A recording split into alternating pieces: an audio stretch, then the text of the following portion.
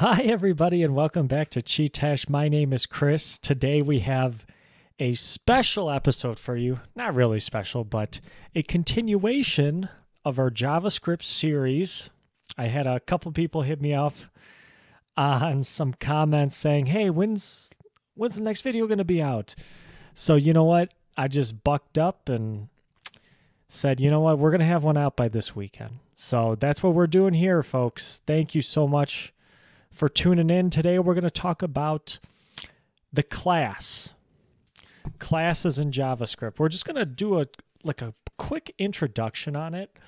What is a class? So coming from object-oriented world, which is where I am currently working in at my job using Java, a class is something that defines the methods and properties that an object has. This is the definition that Mergen uses in the book. And it's pretty much, whenever somebody asks me like what a class is, I pretty much tell them like it's a blueprint. It's a blueprint to make something, to make an object. So the basic example is like a car. You have a class car, and that class car is a blueprint for how you're going to make all these instances of a car. You're going to make a Mercedes-Benz. You're going to make a Ford F-150, et cetera, et cetera, et cetera. And they're all going to have similar properties and actions.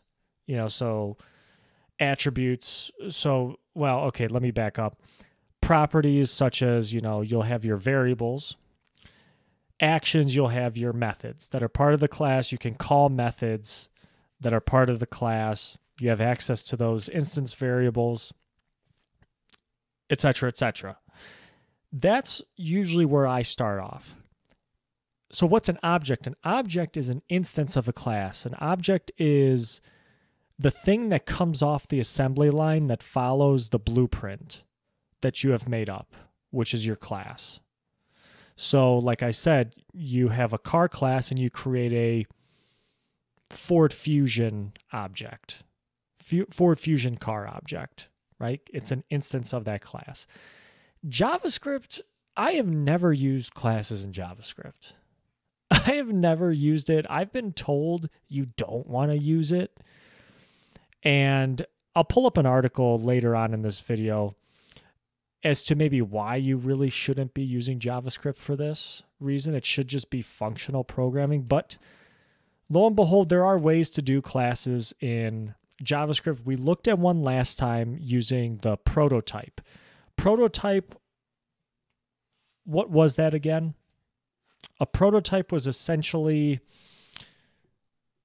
a way. Hang on, let me get you guys like the real definition versus me just kind of making something up on the spot. Not that I would make it up, but I would put it in my own words and which I could understand, but I don't know if you guys will be able to understand it. All right. Prototype is another, let's see here. Most objects also have a prototype. A prototype is another object that is used as a fallback source of properties. So it's like if that particular object that you're making doesn't have that property, it's going to fall back to the object prototype, the parent, right? We talked about this last. I know it's been a while, but we kind of talked about this last time. So who is the prototype of that empty object? It's object.prototype. Right. So if you guys look up there, all right, if you guys look up here at my example, oops. I am assigning this object, which has a function, to this proto-rabbit, right? This proto-rabbit. So you can see it over here. Here, let me do this for you guys. Speak function, right? So this proto-rabbit object has one attribute called speak. And that speak is a function. So if I do something like this, let's see, proto rabbit dot speak.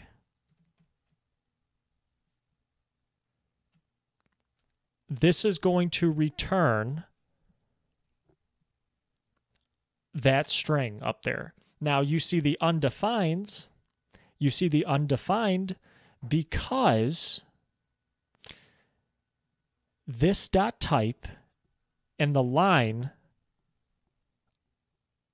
I have not passed in any values for those. For the line, I have not passed in any value. And that's pretty easy. You could just do this.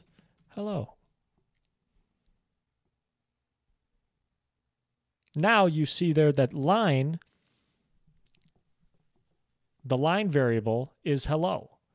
We're using a template literal up there, which is basically inserting JavaScript into that string. They got the backticks, and then you use the $ brackets. That's how you insert JavaScript into your string. Essentially, you're evaluating an expression in there. So where does the this dot type come from? This dot type. So this dot type is going to come from you creating an object rabbit of that type, of a certain type that you pass in, which is what we are going to be doing down here. And this is one way to do it. So if I uncomment this, we have a function makeRabbit where you're going to pass in a type. It's going to create a new rabbit for you based on the type that you pass in here. And we're creating this object based on this proto-rabbit. So the prototype on this rabbit is going to be proto-rabbit. This is what it's going to default to. This is going to be like the parent object, the parent that the rabbit inherits from. So it's going to be able to call the speak method. So let's see how this works here. Maybe better visually to explain it. So I have a new rabbit that I want to make. It's of a type newer. It's kind of weird. Let's say this. Let's say purple. Right? Let's say, God, I spelt it wrong twice in a row. Purple. All right. We got a purple rabbit. This is going to make a rabbit of type purple. So it's going to come up here. Type is purple. Let rabbit equal to object.create proto-rabbit. Okay. Rabbit.type. We're going to assign it to the type that we passed in, and then we're going to return the rabbit. So, and just for clarity's sake, let's do this. Let's say purple rabbit, just for clarity. So this new rabbit.speak, that's not going to work. We should change this to purple rabbit.speak. Passing in moto, and look what's returned. The type of rabbit is purple, and the line is moto. Hello, moto. You guys remember that commercial? So if I do purple rabbit, let's say dot, I wonder what this would say. Is this going to say anything? Purple. So you see there? It's taking this proto-rabbit as like the blueprint, and it's creating a rabbit from it. Essentially, this is kind of like using a constructor. It's using this proto-rabbit as the blueprint. It's assigning a type to it, right? And then because it's using the proto-rabbit as a blueprint, it has access to the speak line, which you can see here. And then you can see this dot type gets populated with purple. This dot type gets populated with purple because Object.create proto-rabbit. This is the blueprint. This refers to the context of proto-rabbit, which is we're assigning here to this variable called rabbit. So now we can assign rabbit.type equal to type, all within this context. We're not going to be able to do, you would not be able to do this if you do, you can't assign additional types to this. So if I say rabbit dot height is equal to 5, you're not going to be able to do this. Oh, it did let me do that. Okay, wait. Hang on. I didn't think it would let me do that. Purple rabbit dot height. I really didn't think it was going to let me do that, but it did. Okay, it did. I didn't think this would let me do that because I know on constructors, you can't add additional properties to the constructor. You have to use, you can add them, but you have to add them into the constructor function itself. You can't do it in theory like I did there. So that is interesting. Rabbit.height.5, purple rabbit.height. But what if I did this? Purple rabbit dot prototype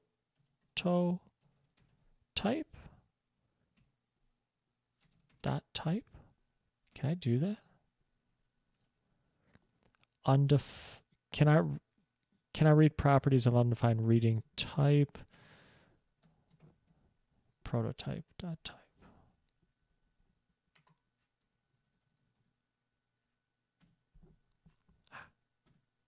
There we go. Undefined purple rabbit dot prototype. And then if I comment this out, I'm just curious, does that change anything? Oh, it does. Well, it changes that.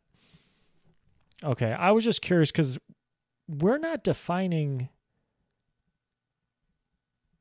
this height up here. It's not really utilizing it. Oh, okay, but we don't really have necessarily like a constructor function here to where we would define this. So I guess this is a good time to get down to like a constructor, because that's kind of what we're doing down here. Okay, I'm going to comment all this stuff up top here, but hopefully this makes sense, guys. So actually we were able to do this. Hopefully this makes sense on creating an object using a prototype using object.create. So now, let me comment that. We're going to come down here. Now we're going to have like kind of like a constructor here. Function rabbit passing in the type, and then this dot type is equal to type. So you're assigning the type that you pass in to the context of this. Kind of like what we did here. What we did here. Now, the difference is we're going to be using the new keyword, which will, as you guys can see from my PowerPoint slide, it's going to achieve the result of a constructor. And let me see if, because Mergen makes a point about this. Mergen makes a point about this. If you put the keyword new in front of a function call, the function is treated as a constructor. This means that an object with the right prototype is automatically created, bound to this in the function, and returned at the end of the function. So this, let me uncomment this. Rabbit.prototype.speak equals function line. Console, let's not return console.log. Let's just return the line. This essentially is kind of doing what this speak line, this function declaration up here is doing. You're defining a function that all other rabbits that you create are going to be able to have access to. See, I was close. Maybe it's lowercase prototype. So you're telling, okay, this function rabbit, there's going to be, you're assigning this speak variable to a function that's going to return the line that you pass in. And you're attaching it to the prototype property of rabbit. I hope I'm making sense here. So now when we try to do the same thing up top, let weird rabbit equal new rabbit weird. We just created a rabbit of a type weird, similar to how we did a type of purple up here, make rabbit purple. So when I do this, weird rabbit.speak, it's returning hi, the param that I pass in, because I have access to this. Because this is of a type rabbit, and then we assigned to the prototype property this speak function, the speak which is assigned to a function. If I do this, weird ribbit dot type, what it's going to return the string weird, right? But now, okay, let's do our test earlier. So now if I do weird ribbit dot height is equal to 5,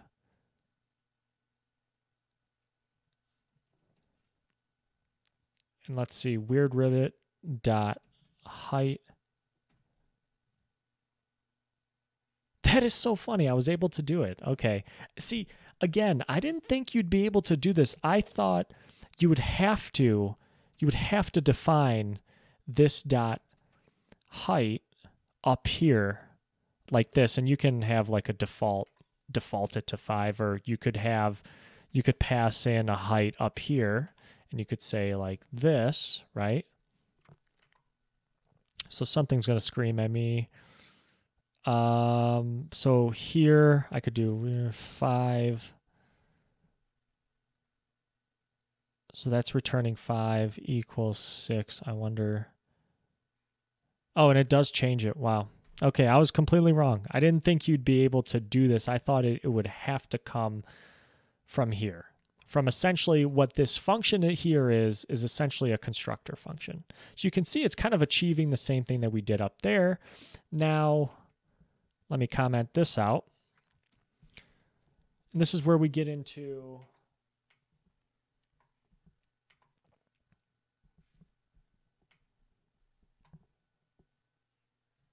the class keyword.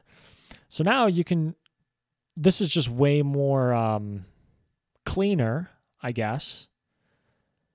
Class rabbit instead of a function rabbit, it's going to have a constructor function, essentially what this function is, right? And so now, if I do that same thing, so let's say let white rabbit equal to new rabbit.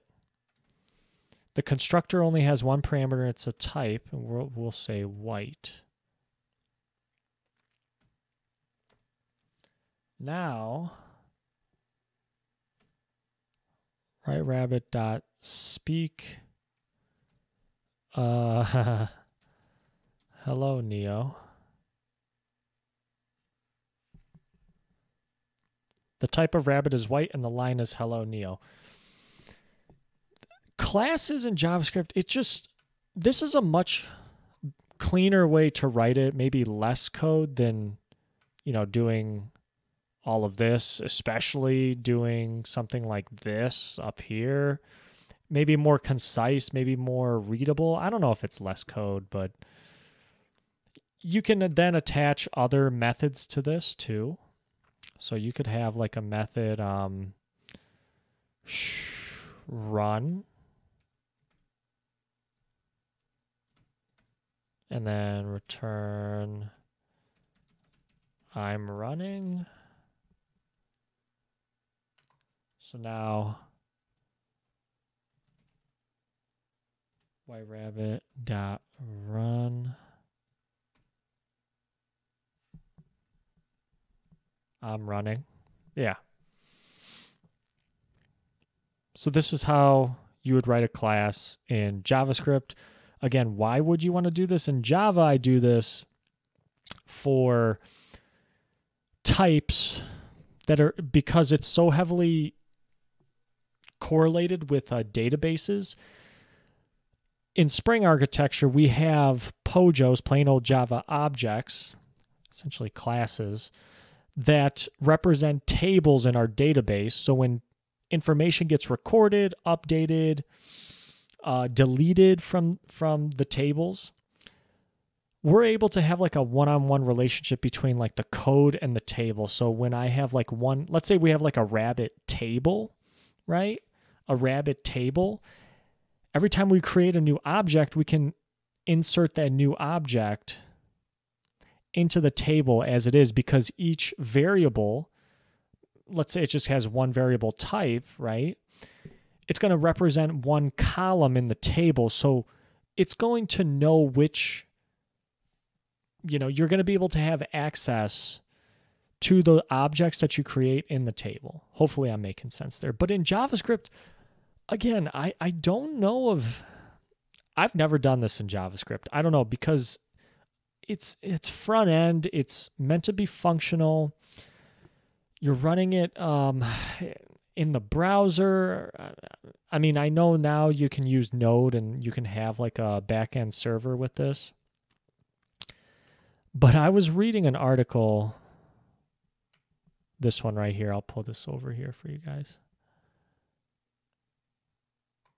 Please stop using classes in JavaScript. And he makes some good points here. See, some of this code is similar to what I did. Classes came aboard in 2015 in ES6. And now, you could do classes before ES6, but the class keyword came about in ES6, class car. So why not? It's just a bad idea. Binding issues, he writes. Performance issues, private variables, encapsulation. So that's the thing, like, you can't really have private variables in JavaScript. Now in Java, you can encapsulate the code in your classes so that other classes don't have access to those variables.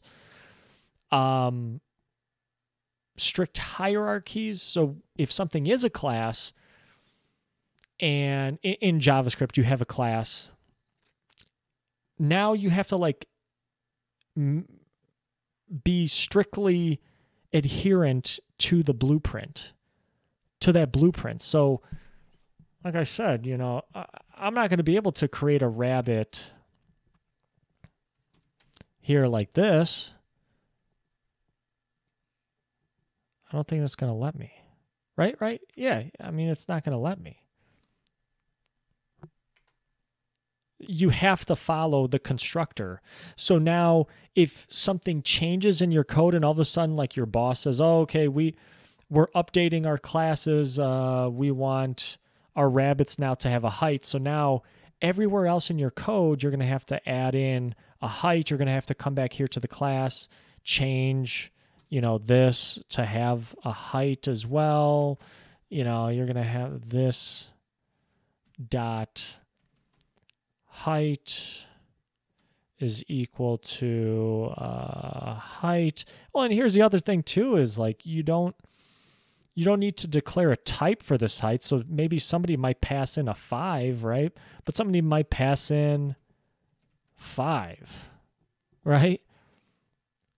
Now in Java, we have ways of dealing with this where you can actually explicitly say here like a private string type, private int height, but in JavaScript you don't really declare the type here. So that's another reason to maybe not use it, because the React team tells you to. I'm actually learning React right now, so that's kind of funny. But yeah, again, I haven't really seen it.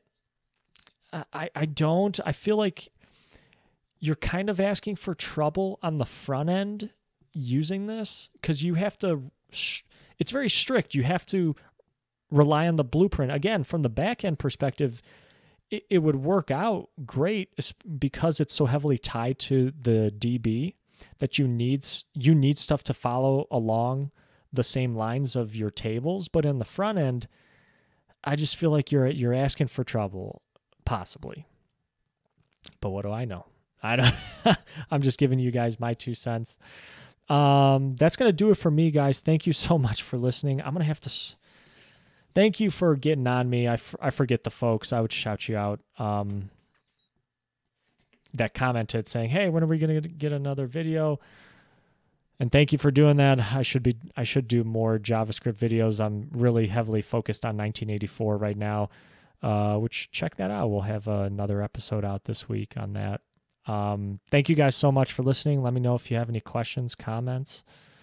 I'm still trying to figure out the PowerPoints, guys. I still got to do that. I think what I might do, somebody had mentioned doing a Google Doc link, something like that. So I'm sorry, I got to do that. A lot of things I got to do. But thank you guys for sticking with me. And I also want to shout out the author of this article on Everyday Codes. I'll put a link to it. Michael Krasnov.